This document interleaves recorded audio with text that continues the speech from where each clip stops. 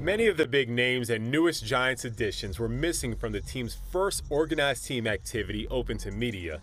To no surprise, the presumed leader of this group didn't skip out. I think it's important. It's a good opportunity to get on the field and get together, get with coaches, and everyone start hearing the verbiage, hear the system again, practice getting lined up in and out of the huddle. And OTAs are still voluntary.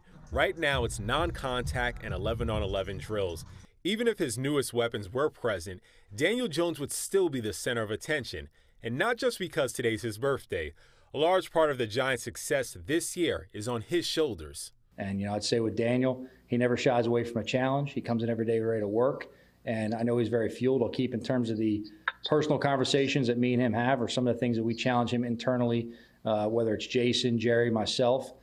But, this guy steps up every day to the plate, and he comes to work every day with a plan. These voluntary workouts last until early June, then it's mandatory minicamp. A bonus this year for players and coaches is seeing the NFL's recent announcement. Stadiums will have 100% capacity.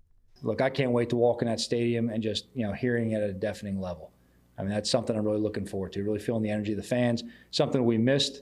It's something that I've, expressed before, how much we value and really thrive on as, a team going out there and, playing in front of your home crowd.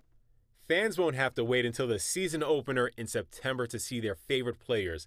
The NFL is also allowing fans to attend training camp in person. I missed the fans a lot. Last season was a little weird playing without them, so I'd be happy to get them back in the stands and cheering us on. Justin Walters reporting, Pix 11 News.